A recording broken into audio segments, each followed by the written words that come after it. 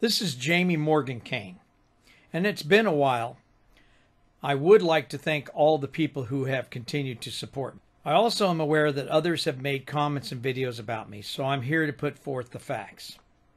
Let me first say that the charges and convictions listed against me on the Kane versus Finn document were clearly falsified.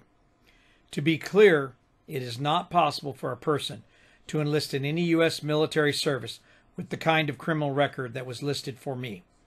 Also, it is not possible to be both in the state prison and serving in the United States Navy at the same time.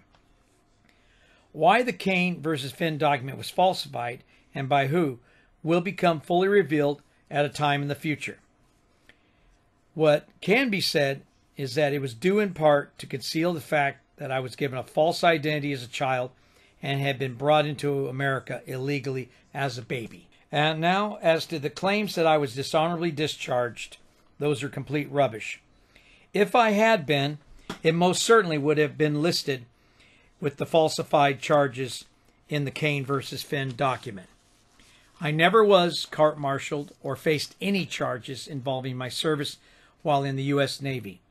Additionally, the U.S. federal government have found no causes to bring any charges against me for stolen valor over any of my military service claims.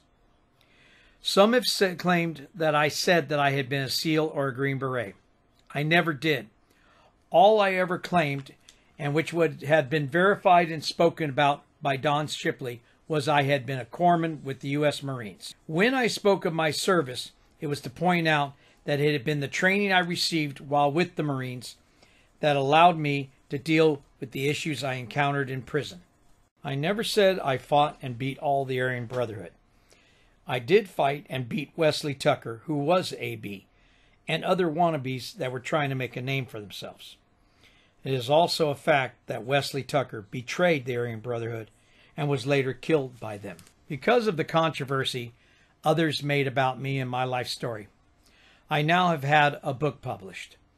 Everything that I have said has been checked out and verified in minute detail by different legal and official organizations and multiple government agencies in both the UK and the USA, though there will be more truths to my story forthcoming.